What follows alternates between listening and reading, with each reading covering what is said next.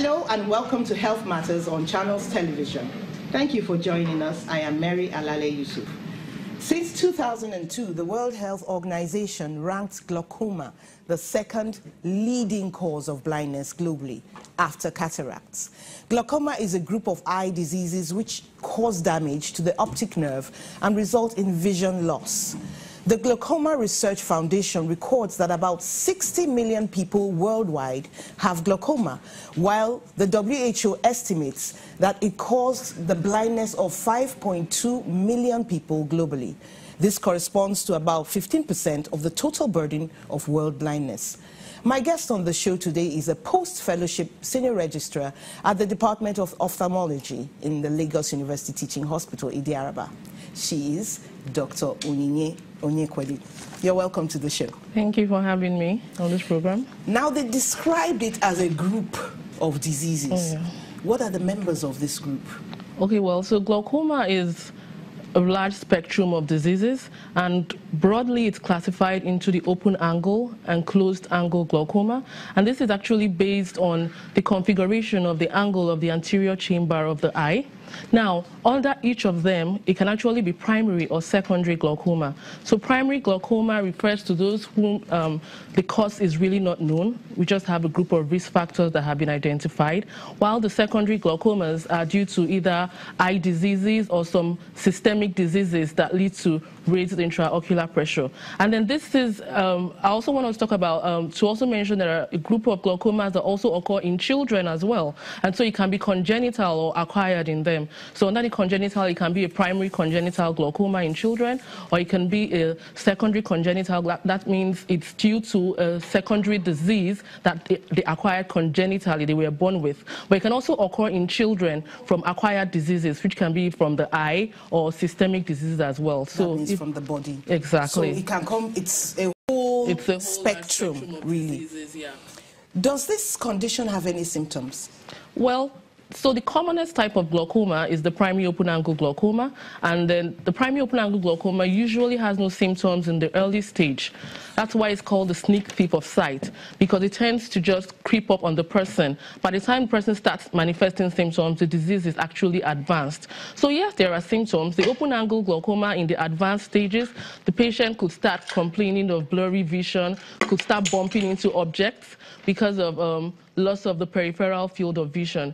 But the angle closure type, that tends to be more symptomatic, especially when it occurs acutely. So they could have sudden painful loss of vision, redness of the eyes, sensitivity to light. They see rainbows around lights and all that. And then in the children, in congenital glaucoma as well, it also has symptoms. So these children may be born or noticed within the first few years of life that their eyes start getting larger, start having this bluish hue.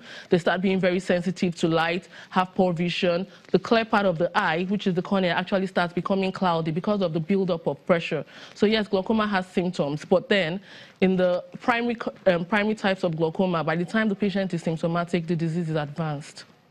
But why, okay, when it's primary, you said the disease is advanced when the patient has symptoms. Mm-hmm. Why is it so?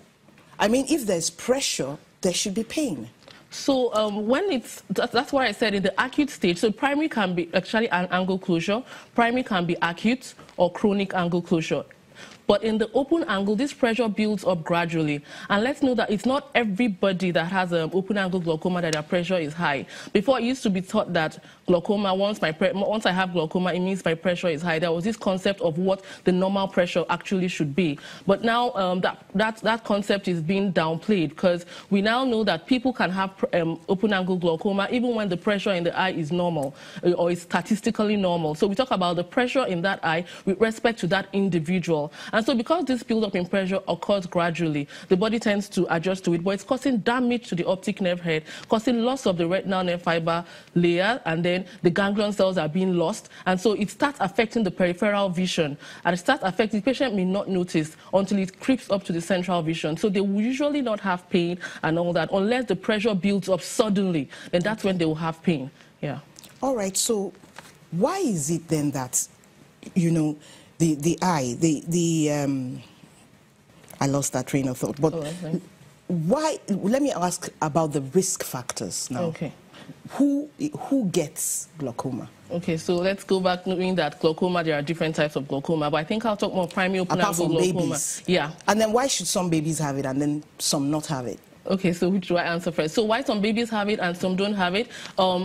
So the primary congenital glaucoma is actually a genetic issue. It's a problem as the baby is developing, but it's genetic. It's actually, well, let me not go into that, but it's something that can be inherited. 1 out of every 10,000 babies that is born actually comes down with it. So it's an anomaly at the angle of the anterior chamber. So that angle of the anterior chamber doesn't develop properly in these babies, preventing the aqueous humor, which is the fluid that is produced within the eye, from draining out. And then this aqueous humor builds up, and then the pressure goes up, and then starts causing damage in their eyes.